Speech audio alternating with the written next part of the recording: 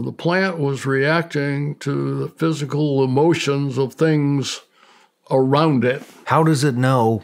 Because the white cells are the connection. Well, I can tell you that telling the National Academy of Science the universe is not built the way they think it is can be emotionally stimulating. Your emotional response is communicating with the white blood cells in a completely separate room through brick walls. What is primary perception? Oh. Not a simple one. Primary perception has to do with the guy by the name of Cleve Baxter. Now, Baxter's also fundamentally involved in that because Hal Puthoff and them knew about him, and so he's one that kind of got remote viewing going. This was before Joe and that. That's a name that Cleve gave to the effect. Now, Cleve's history, during World War II, he had been in counterintelligence in the Army, went to CIA when it was formed, and was the guy who developed the polygraph system that's still used. So he's teaching polygraphy. And because of that, he's got scientific equipment. So the initial question was, he was living in New York at the time, he had large plants there, and he said, I wonder if when I pour water into here, how long does it take to get to the leaves? A simple, straightforward question. So he hooks up his polygraph with like a GSR, the galvanic skin response thing that measures moisture, right? So he puts it on the leaf, pours the water in, watches it, but he leaves the thing hooked up. And the way this is going through, so it's going out to the polygraph, so he's keeping track of, when the moisture changes and that. Over time, just hooked up in his apartment, he was a bachelor, and he notices this thing's wiggling from time to time. What is it that's causing it? I'm not pouring water in there. And so he came to the understanding that the plant was reacting to the physical emotions of things around it at the time. And where the experiments got really interesting was, he started with, went over and burned the leaf. And you get a response from the polygraph. Oh, that's weird. Says, then it got to the point where he would think about burning the leaf and the plant's responding. And you're going, this is the primary. What is it that this guy's thinking about doing harm to a plant and it is physically responding in a way that can be monitored? Step beyond that was we went into monitoring oral leukocytes, white cells from the mouth. And he was able to do, he would take a person's sample, put it inside a Faraday cage, it's running through, you have electrodes in it that are running back through the polygraph that's being recorded, then he'd film it. And then the individual would be exposed. Sometimes what they do is have them send them home and say, watch certain TV programs, because you know that certain emotional events are going to happen, but you don't know when. So by recording them together, you're able to see that the leaves are responding to the emotional event that the person is observing at another location. Oh, it gets better. Believe me. Is it in the same room? No. How does it know? Because the white cells are the connection. The person's white cells are being monitored, even though now where we were interested, did Joe come up with General Dozier, that case, where he was kidnapped. Well, that was one of our interests. How is there a way that you can monitor people at a distance if you had, say, the cells on, and simple things like alive or dead, that would tell you, what kind of rescue operations you might want to launch. So it gets interesting. So one of the things I did was, again, I had Cleve under contract, and I replicate the system at Fort Belvoir. It was really interesting. We went out there to do it. He was completely cooperative and showed us how to do it. So I had a senior scientist from a night vision lab go with me and to watch it, because he's going to build the system for me. And so I said, okay, here's all the material, how it goes. And he goes, but there's a piece missing. I said, well, the piece missing is what I'll take care of. And in fairness, he said, look, I have chosen this much of the universe for me. You can move things about in there, but don't tell me I have to relearn physics, because I don't want to hear it.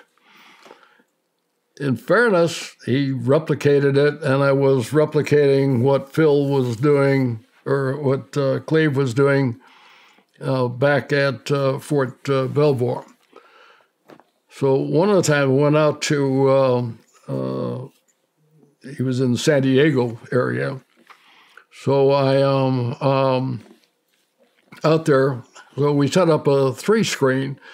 So I'm the one who donates the cells. They've got me on the polygraph and on the video camera. And I let them screw around and get things that would be emotional. I could beat the polygraph, but not the white cells. I mean, the white cells said there's an emotional contact, and the polygraph is no deception indicated. Wow. Now, if you wanted the real wow, comes later. So 87 time frame.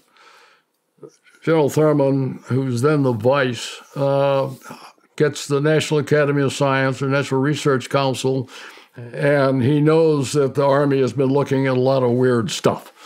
And so he asks them to do a study of all of the unusual things we had doing. And I appeared before him several times. And initial is, you got the wrong group.